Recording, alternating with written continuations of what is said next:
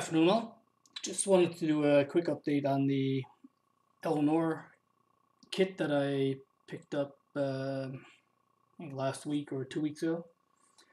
When I picked it up, I was a little bit confused on what donor kit to use. So the kit I'm going to use for the donor is this one, 66 Shelby GT. This is a 1/24 scale kit, which is what the Eleanor kit was.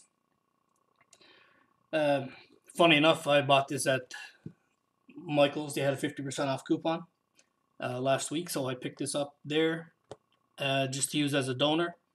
Funny enough, there are no instructions or decals inside this kit, so it worked out perfect. Engine-wise, I think I'm probably going to use the engine out of this kit, or look for a resin engine online. But I do want to go with something like a 427 or something along those lines. So just to give you a quick mock-up, here's the Eleanor body, and here's the interior tub and chassis out of the GT350 kit. Give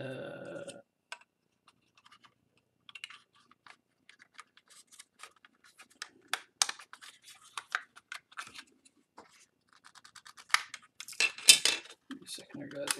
There we go.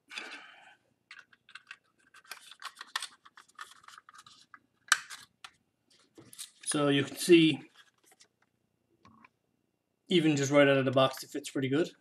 So once you get in there and do a little bit of cleanup, like you have to do with most resin kits, but you can see there the fit, even just right out of the box, is really good. The only thing, this rear parcel shelf, you'll need to extend a little, so you can see it's not quite big enough because of the size of this window. So I think that kit is a pretty good fit if anybody else has this Eleanor kit. So yeah, guys, I just wanted to give a really quick update on that. The other thing I might do with this is I may cut these door handles off. I mean, they're pretty nice,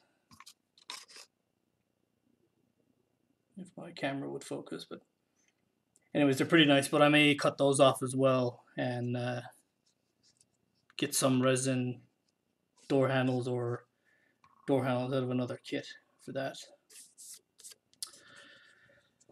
I was going to do a bench update today as well, but in all honesty, I don't really have much of anything to do an update on. By the end of the week, or maybe next weekend, I may have an update on the JDM build.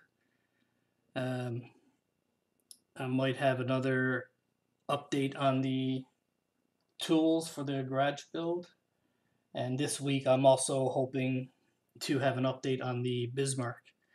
Maybe even this afternoon or this evening or tomorrow.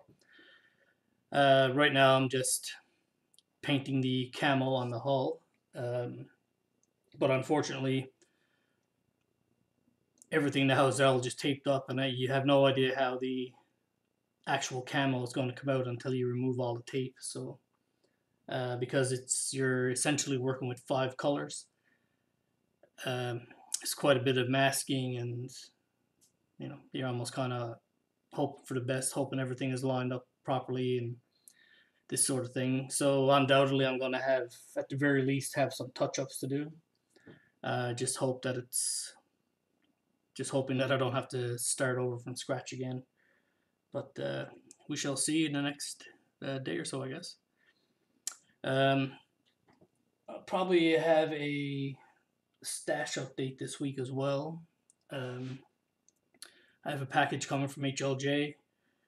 We had our local model show here yesterday, so I picked up I bought 3 kits. There wasn't a whole lot at the swap table this year that really caught my eye. I found one kit that I've been wanting for a while. The other two that I bought, they were just there. They were at a reasonable price, so I went ahead and picked them up. And I won one kit in a random draw as well, and I won one third place medal as well. So I'll show that on the stash update as soon as the package from HLJ shows up. Um, this this update, the stash update, will be mainly automotive actually. But anyways, guys, enough of my rambling. So as always, guys, thanks for watching, and hope you stay tuned for the next update.